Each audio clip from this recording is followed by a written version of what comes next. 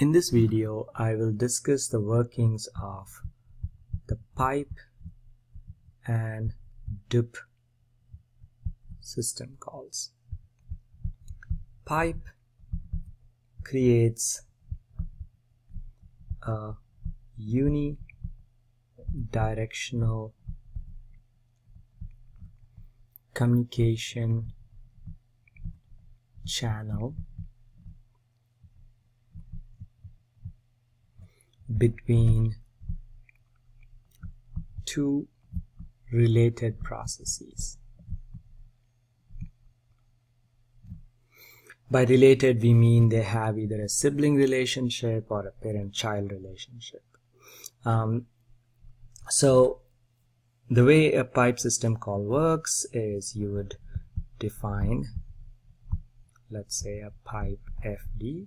It takes an array of 2, so we'll call the pipe system call and we will pass it this array, and when the pipe system call returns, it will populate this pipe FD array with 2 entries, and the 2 entries point to the 2 ends of the pipe. And as convention would have it, this is the read end of the pipe and this is the write end of the pipe. So I'll just make the information flow this way. So this is the read end of the pipe and that's the write end of the pipe. So let's take a simple example of this.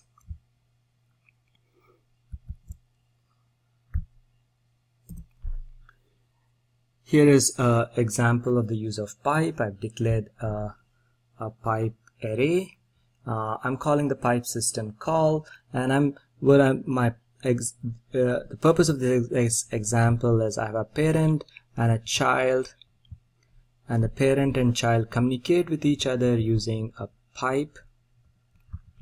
And in this particular example, the parent will, this is the parent's code and this is the child's code, and the parent will, as you will see, write to the child, to the pipe, and the child is going to read from the pipe. So there's our read from the pipe, and what the parent is writing to the pipe is what his argv of 1 is, which means that if I were to if this were in a file called pipe1.c, and if I were to have built it using gcc -o, let's say pipe 1 and pipe1.c, then I would just run it like this. I would run it as pipe 1 with some value. So let's say I said, how are you?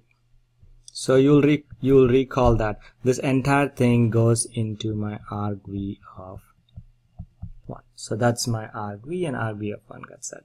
So in this example, I'm just writing that argv of 1 and getting the string length and writing it to the right end, and this one is going to read it. I'm reading one character at a time rather than read the entire string, because there was no string, there's no separator.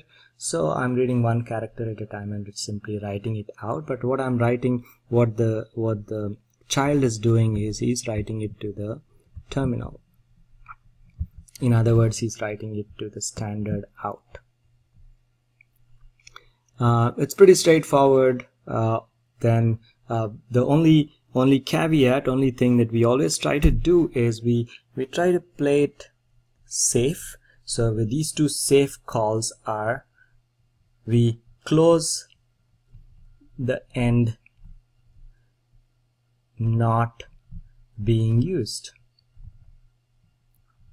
So the parent has no interest in reading, so parent is gonna close this guy, and the child is not gonna read, so the child is gonna close this one. I will now look at the dup system call. The dup system call duplicates file descriptors, and it is a useful mechanism to be able to copy file descriptors from one place to another place. So in other words, if you guys recall, if this process's file descriptor table had entries like this, let's say 0, 1, 2 and 3, and let's say I did something like this. I did something like open some foo.text, let's say, as a write only, because I just want to write to it. Then it would return, let's say, a file descriptor. In this case, the file descriptor is going to be 3. So now if I were to do a dup call, I'm going to show you actually a dup2, because dup is just an exception case of dup2. Dup2 is more generic. Dup2 takes 2 arguments. It takes an old file descriptor and a new file descriptor. And what it does is it first does a 2-step process. One is it closes the new file descriptor if it's already open, if open. If it's not open, it doesn't do anything, it just uses it. Second, copies the file descriptor table's entry for the old FD to the file descriptor table of the new FD.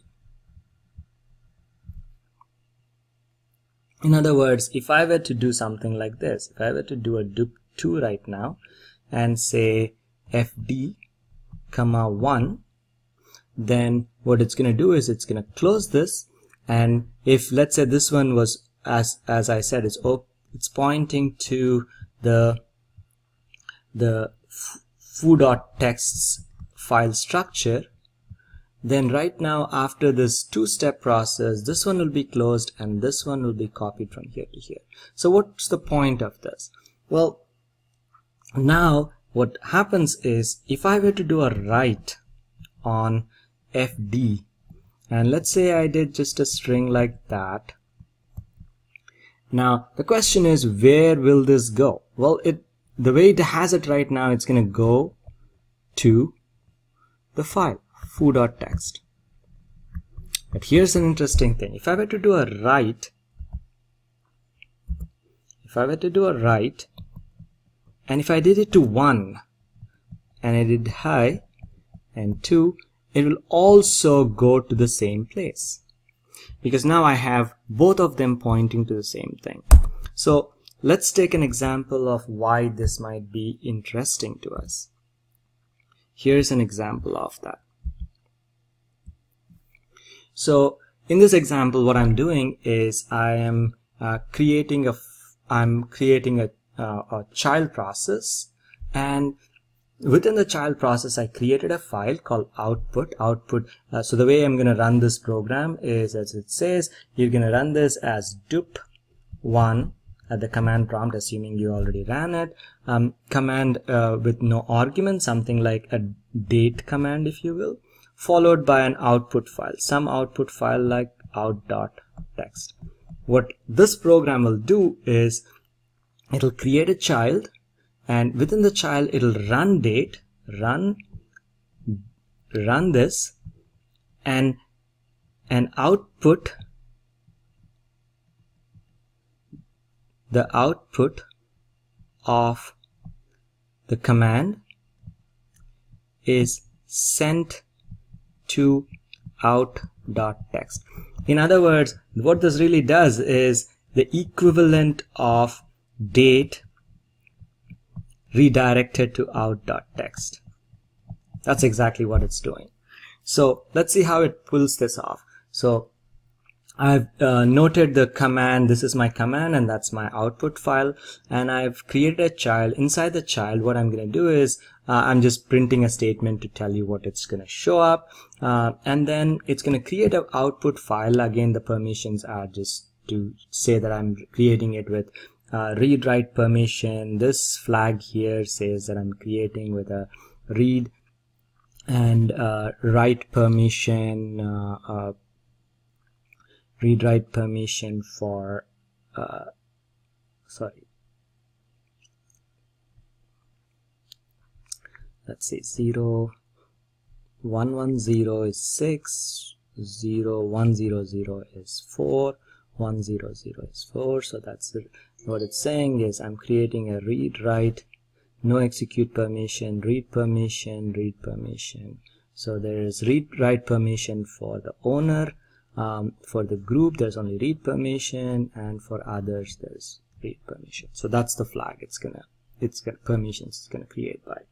In any event, now I'm doing a dup2. So at this point what it's going to do is it's closing the standard out and filling the standard out's file descriptor entry with this file. So now when I do exec lp, date doesn't know that this is happening. Date will still write to std out because that's what the date command does.